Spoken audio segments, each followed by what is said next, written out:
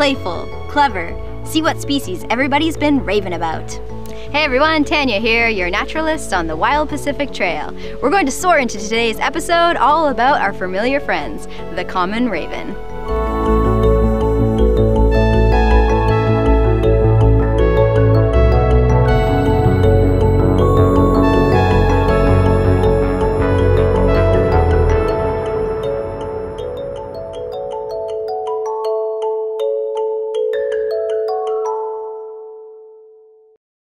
From the corvid family, these birds live up to 10 to 15 years and can weigh up to 1 liter or 2 of water.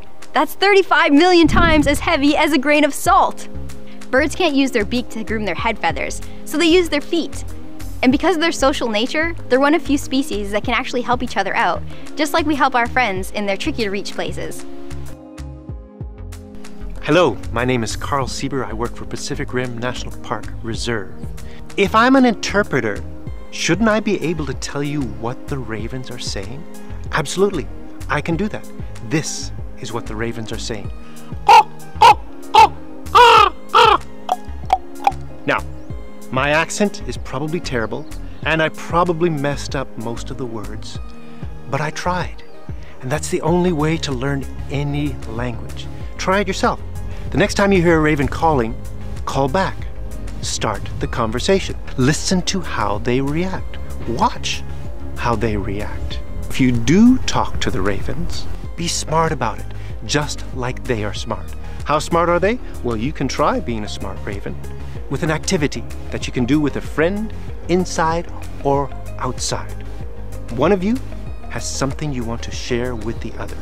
One of you speaks only human language. The other speaks only raven language. The raven hides the object. The human has to find it. How are you going to communicate? Figure it out. Even if you don't know how to speak raven, it's always fun to try. Like this. What's that?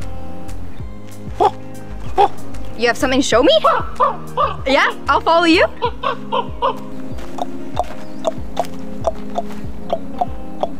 Thanks, Carl. I'll keep working on my raven calls. Being among the smartest of all birds, ravens have actually been observed trading. Better yet, trading fairly. In an experiment where humans were trading greater and lesser value items with them, they would exchange items of the same value. These waste management omnivores scavenge upon dead creatures with their great digestive systems. They also work together to prey on rodents, worms, insects, eggs of other birds, and opportunistically on human food. They'll even try to get into your unattended lunch bag, even if you don't have a sandwich in there. I learned that firsthand on a school group. Watch your snacks. To learn more about other waste management species, check out our video on slugs. Here on the West Coast, we also have the raven's smaller doppelganger, the crow.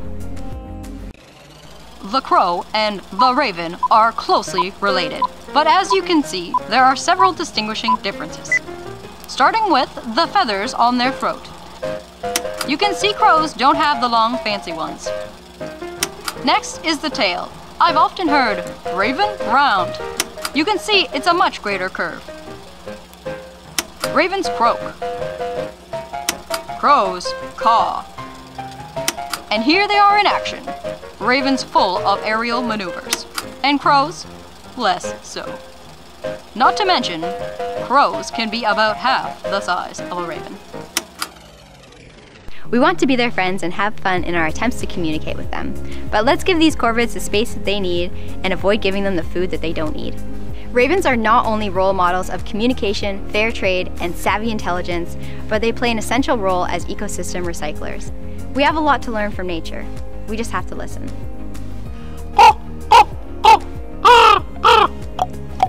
Thanks for exploring with us today on Learn Where You Live.